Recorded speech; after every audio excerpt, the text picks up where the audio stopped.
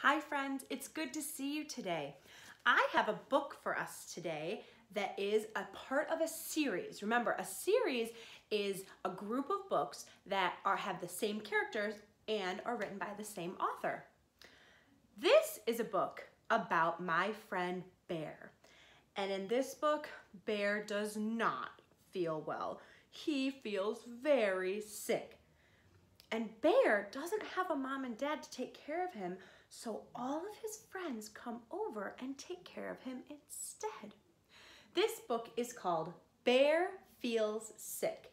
It was written by Karman Wilson. She's the author. She wrote the words. It was illustrated by Jane Chapman. That means that Jane drew the pictures. Let's find out what happens when Bear feels sick. Oh, there he is. He's heading into his den. Here's our title page, Bear Feels Sick. Karman Wilson, she's the author. She wrote the words. Illustrations by Jane Chapman. That means that Jane drew the pictures. You got it, friends. Alone in his cave. As the autumn wind blows, Bear feels achy with a stuffed up nose. Nose blows. I heard a rhyme. He tosses and turns, all huddled in a heap. Bear feels tired, but he just can't sleep. Did you hear a rhyme?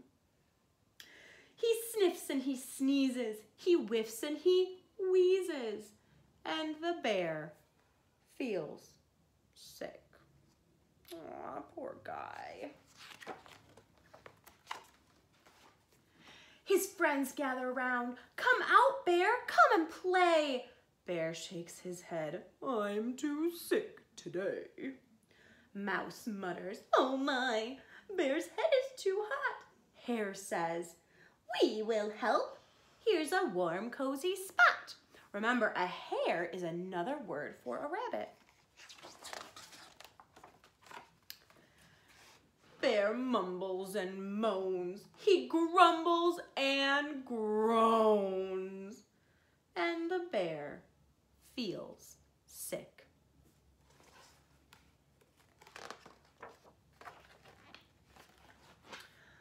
Mouse squeezes Bear tight. He whispers in his ear, it'll be just fine. Your friends are all here. Badger fetches the water. Gopher cooks the broth, while Mole soothes Bear with a cool, wet cloth. All of his friends have a different job to do. They cover up Bear and he drinks from a cup, but he still feels sick. Man, that happens to us sometimes, no matter what our moms and dads or grandmas and grandpas or aunties and uncles do, we still feel sick. Bear's the same way. Raven says, caw! Come along, owl and wren. Those are two different kinds of birds. A wren is a very small bird. You can see her right here. Let's go gather herbs and bring them back to the den. They coax Bear to sip. Coax means that they try to get him to. They say, please, Bear, please try. Just a smidgen, that's a small amount of tea. You'll feel better soon, says Mouse. Wait and see. Oh, they're trying their best.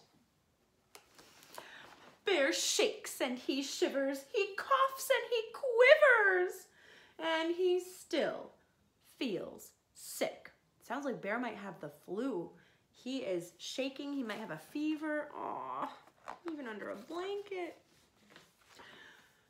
The friends fuss and fret. The friends cook and care. They keep a close eye on their poor, sick bear. Look at what they're doing. They're feeding him. We've got a nice fire to keep him warm. They've even drawn him pictures to decorate for him. They're doing all sorts of things to help Bear. They talk in whispers. They walk on tippy toes. They sing lullabies. And then the bear starts to doze. What do you think doze means? It means to fall asleep.